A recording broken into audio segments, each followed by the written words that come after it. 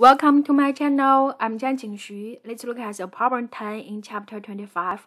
Chapter 25 is about electric circuits and resistance. So there we have electric devices. The initial current and voltage is given at there. Now tell you the voltage drops by 15%.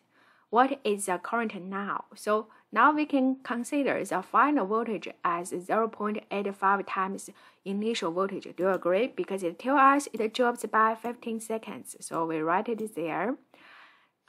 So assume nothing else changes. This is a key word. This tells us the resistance will not change. Agree? So we consider Ohm's law, the resistance equal to the voltage divided by current. And the resistance will not change, so that means initial voltage divided by initial current equal to the resistance. And also the final voltage divided by final current equal to this resistance. That equals. Right? Do you agree with this equation? Now you can see in this equation, we can convert it, get a function for the final current. This is what we are interested. Ask you what will be the current at the final.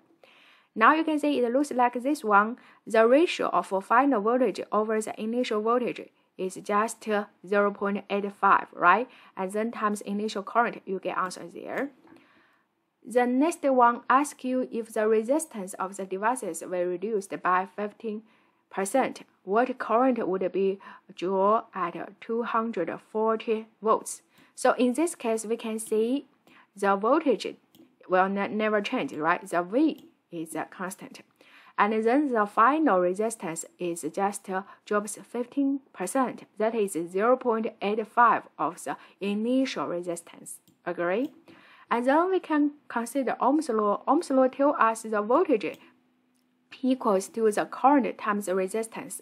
And this voltage is constant, right? So we can use initial current times the initial resistance equals the final current times the final resistance.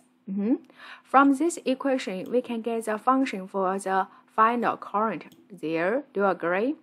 And then you can see first one, we can find the ratio of the initial resistance over final resistance. This is 1 over 0.85. Then times initial current, we get answer there. Thank you.